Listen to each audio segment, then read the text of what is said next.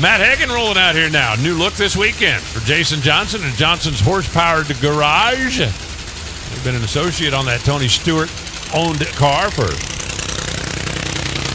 pretty good chunk of the season. Rolling here to Sonoma Raceway.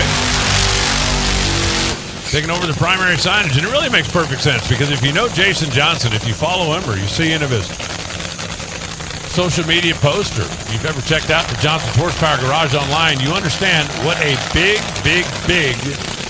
Dodge Chrysler Corporation guy he is. He's going to be associated with a fast, funny car. He's definitely going to be a Dodge, and, well, he's associated with a pretty fast Dodge over there. John Force here on the right side for Pete. Antifreeze and coolant. The greatest to ever play this game. This racetrack, like, well, pretty much every other track on tour, has been very kind to John over the years. The folks at NKC, Cornwall Tools, of course, the Auto Club. Danny Hood, Tim Fabrizi.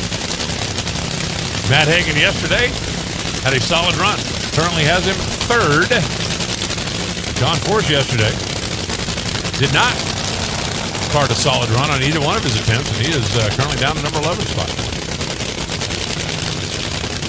John, Danny Hood, they have real aggressive numbers early. Last night's run, got out there and pulled the tire loose. Really turn that car sideways. They get down the track, be able to put up a pretty good number.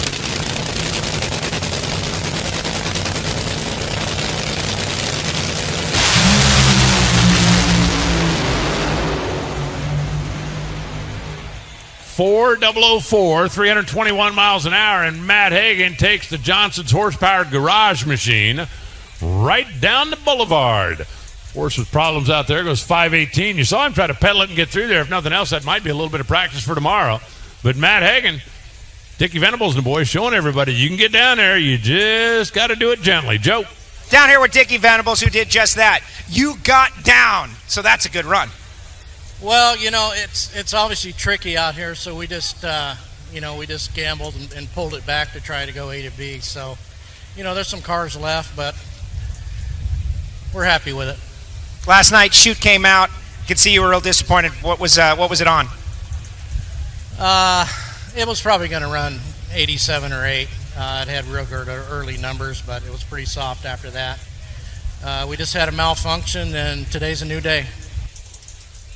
The one that got away. Alexis DeJoria still sitting in the number 1 spot. Ron Capps 2. Matt Hagan sits third as we watch again from way down at the end of the racetrack. John Force tried to pedal his way through the trouble spot, but the Peak Chevrolet was having no part of that.